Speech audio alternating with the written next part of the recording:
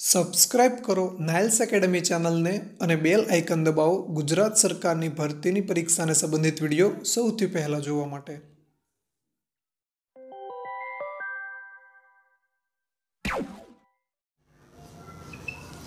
શું કહે છે?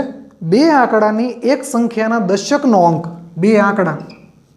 હવે દશકનો અંક એટલે આ એકમનો, આ દશકનો, 10 આ એકમનો અંક, દશકનો અંક તેના એકમના અંકથી 3 ગણો છે। એનો મતલબ આ જે અંક છે તેના કરતાં 3 ગણો આ છે।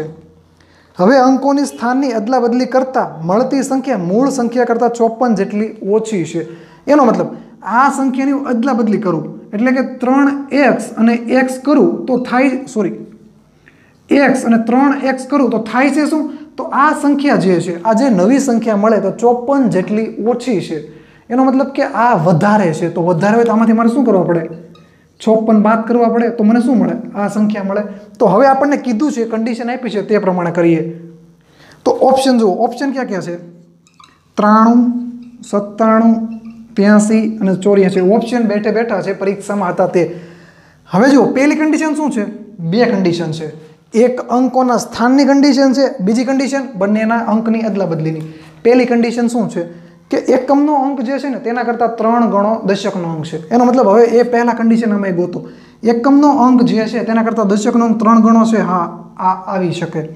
7 તરી 21 આ ના આવે, 3 તરી 9 આ ના આવે, 4 દુ 8 2 ગણો છે, આ ના આવે। ડાયરેક્ટ જવાબ, કંઈ મેથડ જ ના કરવી પડે। અને અમે ઓપ્શન જે છે ને તે એઝ ઇટ ઇઝ જ મૂકેલા છે, મેં કોઈ ચેન્જ કરેલો નથી, તો ડાયરેક્ટ જવાબ આવી ગયો। હવે આપણે બીજી કન્ડિશન પણ જોઈ લઈએ કે તે થાય છે। શું કહે છે કે આમાંથી મારે 54 બાદ કરું તો સ્થાનની અદલા બદલી વાળી મળે। એનો મતલબ 53 - 54 તો મને મળવું શું જોઈએ? આની અદલા બદલી એટલે 39 મળવું જોઈએ।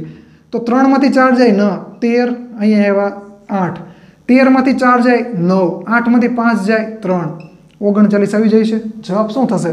93 થશે। ત્યાર પછી 13મો દાખલો, જો તમે મેથડ કરવા ગયા તો કેટલું લાંબુ પડશે, આમાં ડાયરેક્ટ જવાબ આવી જાય છે। બે અંકોની એક સંખ્યામાં એકમનો અંક દશકના અંક કરતાં 4 ગણો છે। બે અંકની એક સંખ્યા છે જેમાં શું કહે છે? એકમનો અંક એકમનો અંક જે છે તે દશકના અંક કરતાં 4 ગણો છે।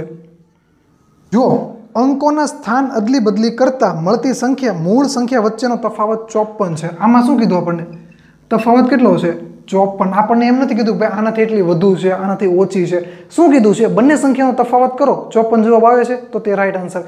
તો હવે આપણે સીધા શું કરશું? ઓપ્શન પર જઈશું। ઓપ્શનમાં શું છે? કન્ડિશન જોઈશું કે દશકનો અંક એ આના કરતાં 4 ગણો ઓછો હોવો જોઈએ, મતલબ કે દશકનો અંક જે છે તેના કરતાં 4 ગણો એકમનો અંક હોવો જોઈએ। તો જોઈએ, પહેલો જો 82, ઓપ્શન અહીં લખી દઉં, 82, 28, 75 અને 57 શું કહે છે? આ 1 ગણો હોય તો આ 4 ગણો, આ જો આ કેટલું છે? તો આનો રિવર્સ ચાલે છે, એકમના અંક કરતાં 4 ગણો, કન્ડિશન નહીં। આ x હોય તો આ 4x, તો આ 2 છે તો 8, એનો મતલબ આ સાચું છે। 7 ચોક 28 ખોટું, 5 ચોક 20 આ ખોટું, ડાયરેક્ટ જવાબ ઓપ્શન બી રાઈટ આન્સર થશે 28। હવે બીજી કન્ડિશન આપી તે પણ જોઈએ। બીજી કન્ડિશન શું કહે છે? આપણો જવાબ શું આવ્યો? 28 આવી ગયો। હવે સ્થાનની અદલા બદલી કરીએ એટલે શું થશે? 82। હવે બંને વચ્ચેનો તફાવત જોઈએ, 54 આવવો જોઈએ તો આપણો 28 રાઈટ આન્સર થશે। તો અહીંયા ભાગ નથી ચાલતો, 12, અહીંયા 7, અહીંયા 4, 7 માંથી 2 જાય 5, 54, બંને વચ્ચેનો તફાવત 54 આવે, રાઈટ આન્સર।